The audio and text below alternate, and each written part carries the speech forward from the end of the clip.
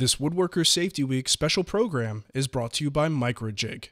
Woodworking evolves. On today's show, I'm going to give you a close look at one of my all-time favorite safety items, MicroJig's gripper.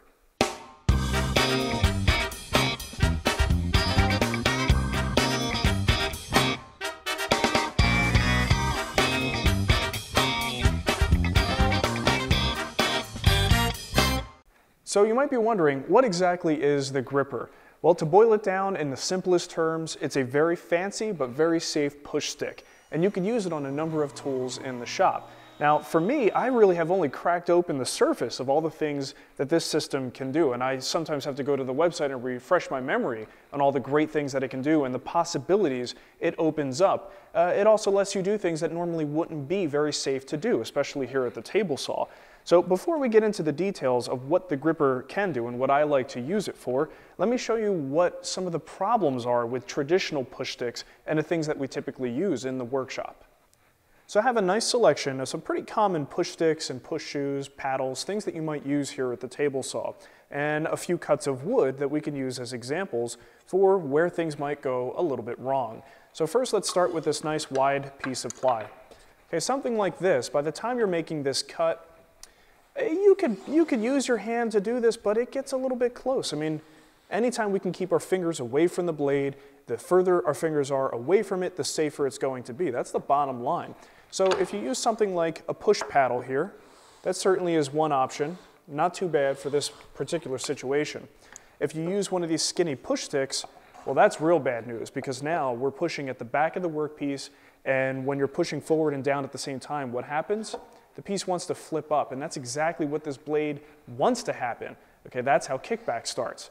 All right, so that's always a bad idea. And even if you have a push shoe, I mean, frankly, this is one that I sell on my website. It's got my face on it. This one is much better. You could still push down if you're not careful, but because of the sort of forward-facing design here, there's a lot of pressure at this point, and it's much safer to push through. But you still do run a little bit of a risk, and you don't have much control side to side. You only have this little hook on the back controlling the workpiece. So it's not absolutely ideal. We could certainly do better.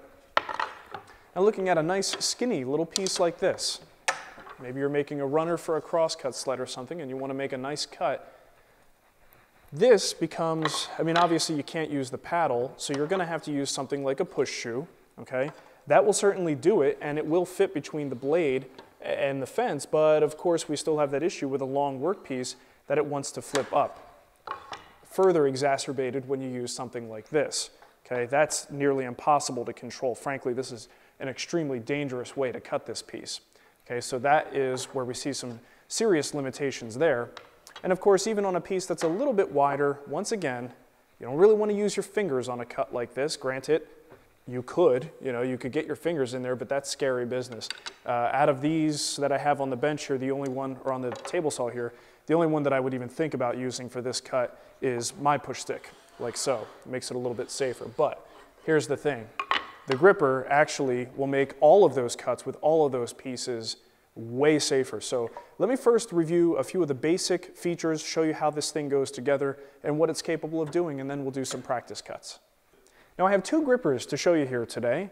This one is actually an older model. This is the first one I ever purchased. I got this used from a buddy of mine, bought it as is, and I have used this on just about every project since then, and it still is in great shape. Now, the thing is, since then, they've made a number of changes so that you could add a bunch of different things on. Some of the attachments allow you to do operations that you might not otherwise be able to do, but even still, you can see they're really not that different. And frankly, because this is the way that I got it, it didn't come with any other attachments, I just got used to using it this way, and that's about the same way that I use it now, even though I can do a lot more with it. Frankly, I'm not a spokesperson for MicroJig or gripper, so I don't really necessarily even know all the terminology and all the cool things that this system can do, but I'm just here to show you, just in its basic form, how useful this can be. So let's take a closer look at the underside so you can see what's really going on here. First of all, we have a plate to the outside that really sort of helps to balance as you're running it over the saw. We've got a workpiece here. Let's say we wanted to push that through. If you're just getting the end of the gripper on there, that wouldn't be very stable if you didn't have some support on the outside. So that's what this is here for. So you would put your gripper right on top of the workpiece, push it down, and then push down on this little shoe or foot here and tighten it in place. And now we're completely stabilized as we push it across the tool. Now if you look at the underside, you can see we have one of these little feet here that's actually movable. And the reason you want to do that is because depending on where you're going to place this in relation to the blade, you may need to move that to provide more support in an area where you need it. And it also allows the blade to pass through a channel safely without contacting the gripper itself, because obviously we don't want to cut into it. So this is really handy, and you could tighten that down wherever you want it to go.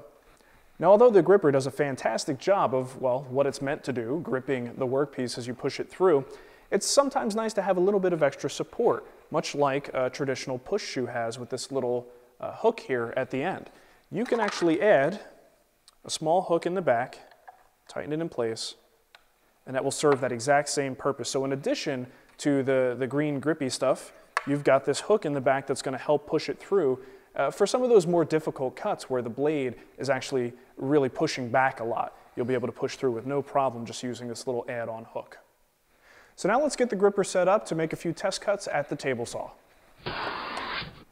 So I'm just going to take this skinny piece of walnut here and take about 1/8 of an inch off the edge, and I'm going to use the gripper to push it through. Now the first thing I like to set is the adjustable foot here. I want to make sure that the large foot is resting on the workpiece. I want the benefit of all this extra surface area. So I'm going to push this over to the right, and what I'm looking for is I just want to clear the blade. I want it fully on the workpiece, but in a, so it's not in the path of the blade. And that's pretty close. But remember, we're going to be pushing this into the fence as we go. So even if I am just slightly clearing the blade, that will usually make it through without making any contact whatsoever. So once I'm safely in the clear, I can tighten it down. And of course, I want a little bit more support because this can rock back and forth. So loosen these guys, I'll drop the support, tighten it back up. And now I should be able to safely maneuver this piece all the way through the cut with my hand passing over the blade. That's something we would normally never do. You don't want your hand directly over the blade if you can avoid it. But in this case, it's incredibly stable and it's very safe because I've got a lot of protection between my hand and the blade itself and a lot of support. So let's make a test cut.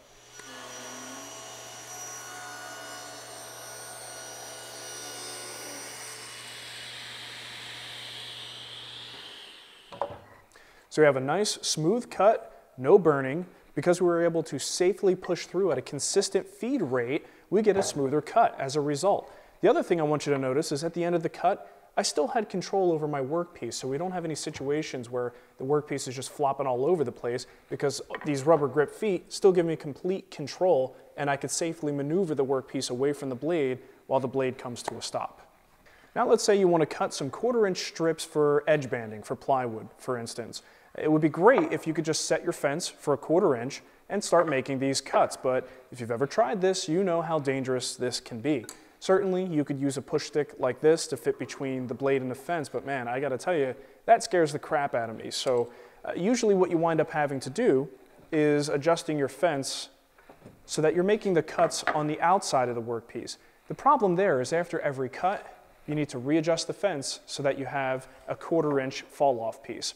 And there are jigs out there that will improve that process, but it's still kind of a pain in the butt and it's relatively inconsistent. So for me, this is something that the gripper, probably the most frequently used thing that I do with the gripper is to make thin strips like this.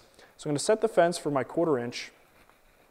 Then I just want to make sure that the thin foot of the gripper will pass through freely without contacting that blade. And it looks like it's going to be just fine. Now this workpiece is wide enough where I don't necessarily have the foot hanging off the edge, so I just want to make sure that the foot is nice and flat on the workpiece and all my little grippy feet are on the workpiece and there's plenty of space for the blade to pass through. So let's cut a couple of thin strips.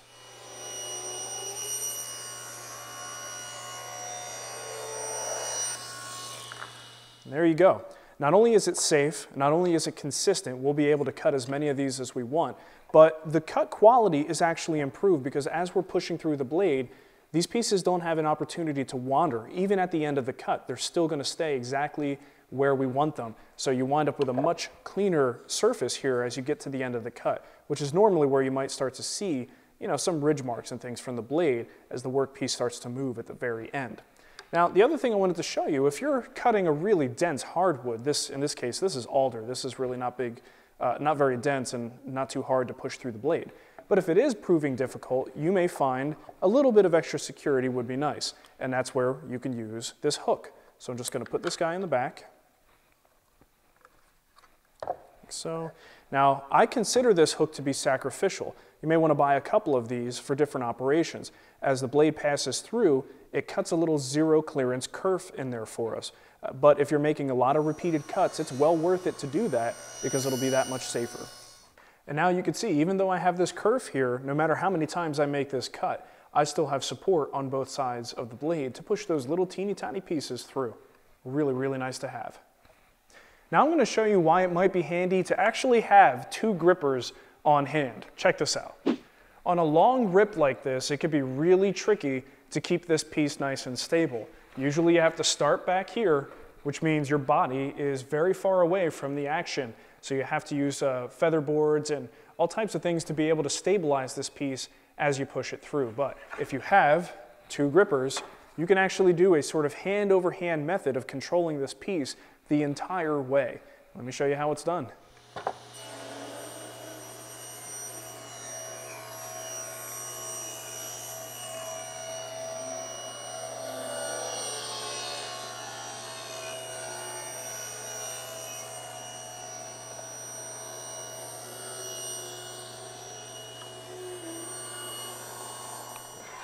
And as you can see, you've got complete control of the workpiece. Even when it's all the way back here, let's get this piece out of the way. Even when it's all the way back here, this one bit of support right there stabilizes the entire piece because you can put quite a bit of your body weight on it. So that as you're pushing it through, you're going through the motions on each one of these. There's never a point where you don't have control over the workpiece. So it stays up against the fence the entire time. It's a nice consistent cut, and then even at the very end of the cut, you still maintain control. So those are just a few of the operations that I like to do with the gripper at the table saw, and frankly, that's just the tip of the iceberg. So I'm going to put some links in the show notes to videos that will go into further depth and further detail about the things that you can do with the gripper. And hey, if you're going to put the money out for something like this, you should know all the powerful things that it can do and how much safer it can make standard operations in the wood shop. And if you're ever at a live show, chances are you're going to run across my buddy Bruce at MicroJig. He does a fantastic demo and shows you some amazing things that you could do with this handy little tool. So aside from that, I want to show you a couple of things that I do using the other tools in the shop, because it's not all just about the table saw. So we've got the jointer, the router table, and the bandsaw. Let's jump right in. The gripper has exceptional gripping power at the jointer. You'll also have the option of using the trailing hook when necessary. At the router table, you can maintain complete control when cutting joinery and profiles, while also protecting your hands from the spinning bit. At the bandsaw, you'll have incredible control while resawing, allowing you to apply consistent pressure, resulting in a cleaner cut. Once again, the trailing hook makes this process a breeze. So in a nutshell, that's the gripper system. You can find out more information at MicroJig's website, which is microjig.com. Now they also have a few other products that you really want to check out, like the zero play guide bars if you're making jigs for the table saw or anything that has a miter slot. You could also check out the MJ splitter. If you've got an older saw or you want a splitter that doesn't get in the way and you don't need to remove it to use things like sleds, the MJ splitter is a great way to soup up the safety on your old saw. So thanks for watching, have a great safety week, and stay safe in your workshops.